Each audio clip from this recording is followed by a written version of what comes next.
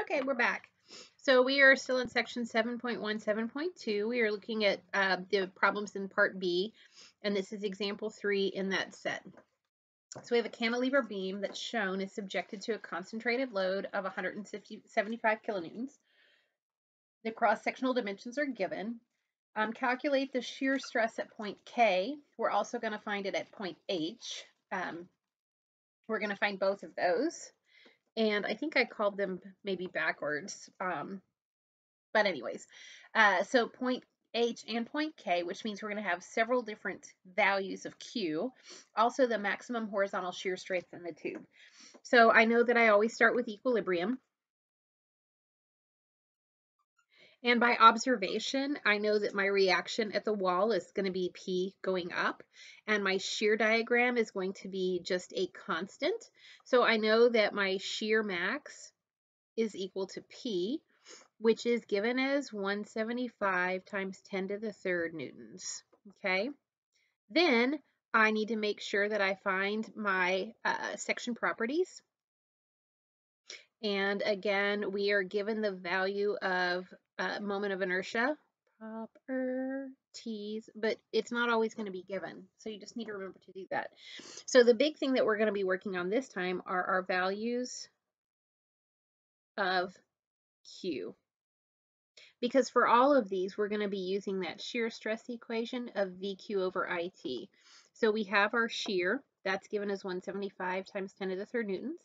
Our thickness is going to come from wherever we're looking at. Our moment of inertia is given, so we have these values of Q.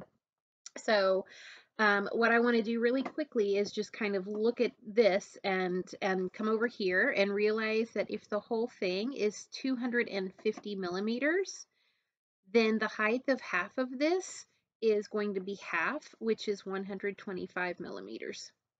Okay. And if I'm going to go 90 millimeters up, I have to know that going to the top then is going to be 125, 90 minus. I have 35 millimeters. Okay. I'm also coming down to the very bottom fiber at 125 millimeters. If I'm coming down 50 to get to K, I know that this height is 125 minus 50, which is 75 millimeters. Okay, and we're working with a thickness of 8 millimeters all the way around. So what does my shear stress distribution look like? Here's my centroid. I know that my distribution, if I'm looking at my shear stress, is going to be 0 top and bottom. I also know that because I have this change of thickness 8 millimeters down, that I'm actually going to have a change at that point in my shear stress. So I'm going to come down. I'm increasing parabolically. I have a big change. Q is the same. V is the same. I is the same. But I go from a thickness of 150 millimeters, okay, thickness of 150 millimeters, to a thickness of 2 times 0.08 right there. And then we're going to come around. We're going to have our maximum. I made the maximum a little bit too early, so let's redraw that. We're going to come around. We're going to have our maximum. We're going to come back. And because of symmetry, I know that it's going to look something like this. Okay, so if I need to find the maximum shear stress, that is where we look at the entire half, upper, below, or above. It doesn't matter. And because of symmetry, it really doesn't matter. And when I'm looking at Q, the easiest thing for me to do here is instead of, I could break this up into a rectangle and then 2 other rectangles. But I can also recognize I can find Q of the solid and then subtract out Q of the hollow. Okay, so if we are looking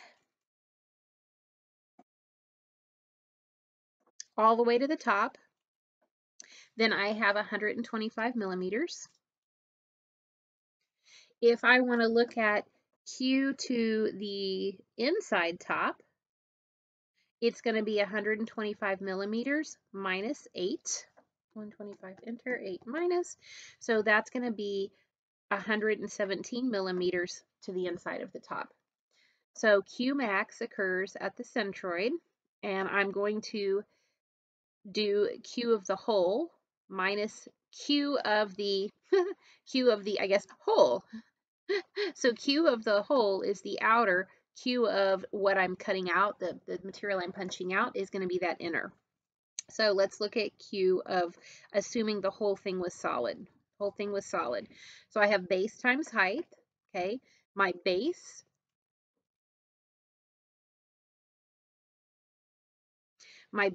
is 0.15 meters. My height is 0.125 meters. My moment arm is 0.125 divided by 2, okay? And then I'm going to have Q of the part I'm punching out. So when I look at this base inside here, I can see that it's 150 millimeters minus 8 minus 8. 150 enter minus 8 minus 8. So inside I have 134 millimeters of cross section. So I have 0.134 meters times, okay, inside height 0.117 meters. And the centroid of my rectangle going up is 0.117 divided by 2. So let's get that whole amount, assuming it was a solid cross section. 0.0011711875 millimeters to the to the third, okay, because it's Q to the third. And then let's look at Q of the part we're punching out, 0.134 enter.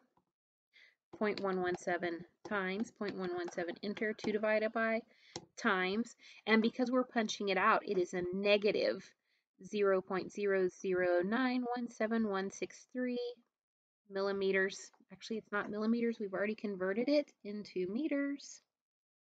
So let's check those units. So I have meters to the third, meters to the third. And if I subtract them, then I'm going to get my maximum Q is the difference of those two. 0.00025412 meters cubed. So now we have our Q for our maximum. If I want to find out at H what is going on, I'm going to draw a very similar picture. Okay, and I can find Q of the whole solid minus Q of what I'm cutting out, but this time I can also cut off those legs. So if I'm looking at H, I am 90 millimeters up, okay, to here. So if the whole height is 125 millimeters, then I know that this distance has to be 125 minus 90,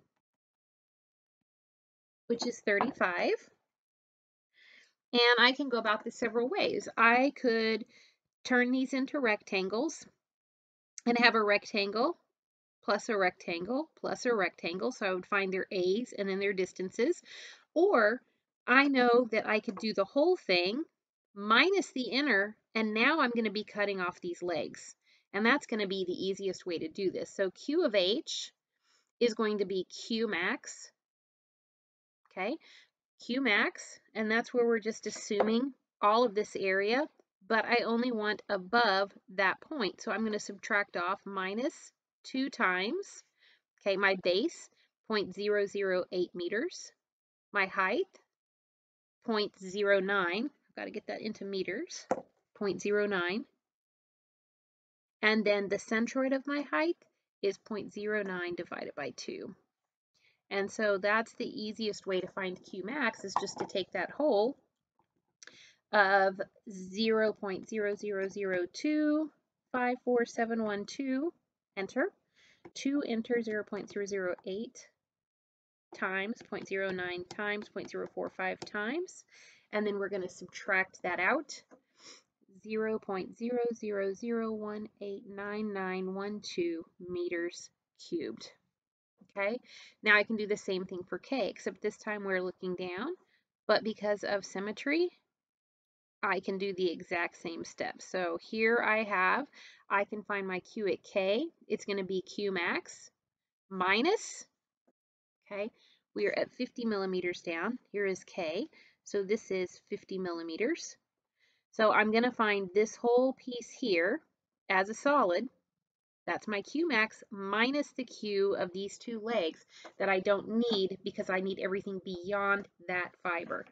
So 2 times 0.05 times 0.008 times 0.05 divided by 2. And I get Q of K equals, so let's look at our max, 0.000254712. 2 enter 0.05 times 0.008 times 0.025 times. And now let's subtract 0.00023472 meters cubed. And I would expect something bigger than H because I'm closer to my centroid, but smaller than what I have at my centroid. Okay? If we're going to sketch this out, then the other thing that we need is Q of where we have that transition up here at the top from a width of 150 millimeters to a width of 8 millimeters and 8 millimeters. So we're going to draw yet another section of Q. Okay, another section of Q. And this time we're going to do it kind of the traditional way. So I'm just going to make this be a cross-sectional area. And I need the Q of that area so I can find the Q of my transition. I know that I am still 125 millimeters to the top. I know that this thickness right here is 0.08, so it's 8 millimeters.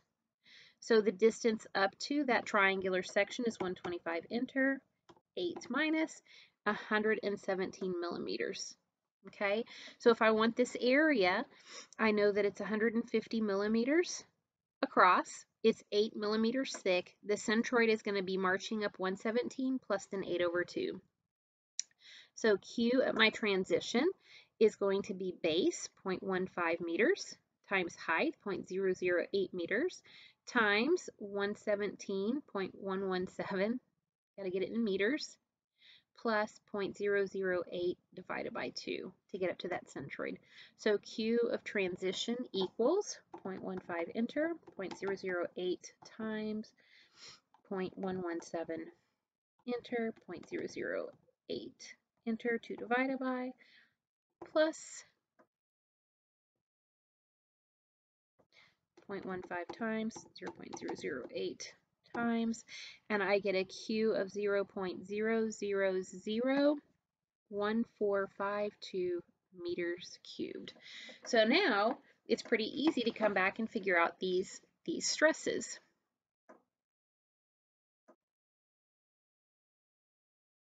Shear equals VQ over IT. So if I want my maximum shear stress, I have 175 times 10 to the third newtons. I have a Q value of 0.000254712 meters cubed divided by, oh, this is given in millimeters, so we'll divide that out, 52235,072 divided by 1,000 to the fourth to get it from millimeters to the fourth to meters to the fourth. And Q over IT. My thickness here at this point is 2 times 0.008 meters. And when I multiply this out, 175 e to the third, 0.000254712 times 52235,072 enter 1,000 to the fourth divided by 2 divided by 0.008 divided by. And then this is going to be in pascals because everything's in Newton and meters. 1, 2, 3, 4, 5, 6. So my maximum shear stress is 53.33 megapascal, which that would be right here. So 53. And our units then are megapascal. Okay. If I want the shear stress at H, I still have 175 times 10 to the third.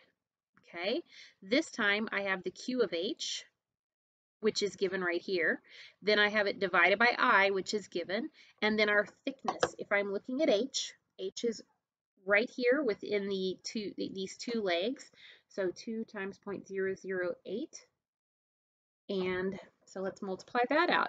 It should be smaller than 53.33. 175 e to the third. Okay, Q of H, 0.000189912 times. Moment of inertia, 5223507.2 enter, 1,000 enter to the fourth, divided by 2 divided by 0.008, divided by 1, 2, 3, 4, 5, 6, 39.77 megapascal. And this is my shear stress at H. Okay, now let's find our shear stress at K.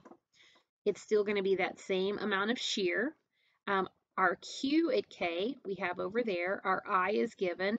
If I'm looking at K, my thickness is still 2 times 0.008.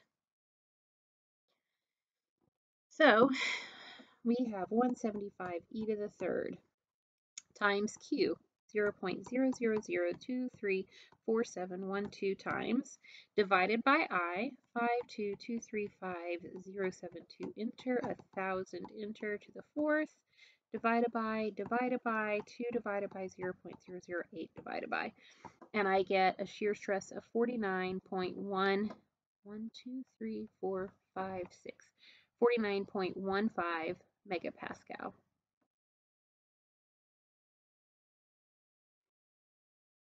Okay, so now I need to find my Q at the transition, because so somewhere H is somewhere in here, and that value is 39.77. K is somewhere closer, and by symmetry I know it's here. It's going to be 49.15, but I need to worry about this transition. So when I'm finding my stress at the transition, I have to remember I have two thicknesses there. So I still have my V. I have my Q from the transition, which is the same regardless of the thickness that I'm looking at. Sorry, I'm running out of lead. Okay. My moment of inertia stays the same, but I'm going to have two different thicknesses. I'm going to have a thickness of 2 times 0.008, and I'm going to have a thickness of 0.150, okay?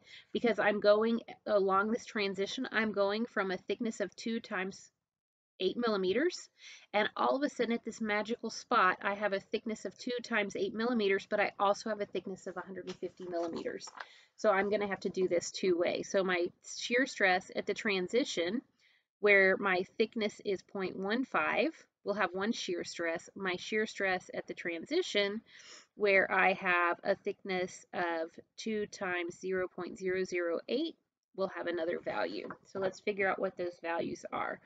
So I have 175 e to the third times Q of the transition, 0.0001452 times, divided by I, 5223507.2 enter, 1,000 enter to the fourth, divided by, and now let's look at our thickness of 2, 0.008 divided by, and I get 1, 2, 3, 4, 5, 6, 30.4 megapascals.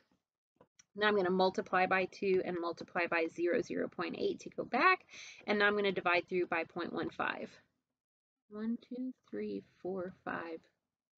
1, 2, 1, 2, 3, 4, and I get 3.24.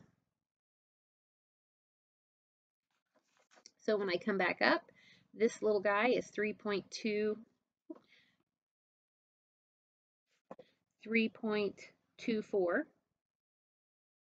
and this guy right here is 30.4, and then we come all the way up. Then we're going to go through 39.77 and 49.15 until we get our maximum at 53. And so that's where, if you've got, you know, just not a solid shape, you have to find Q's everywhere.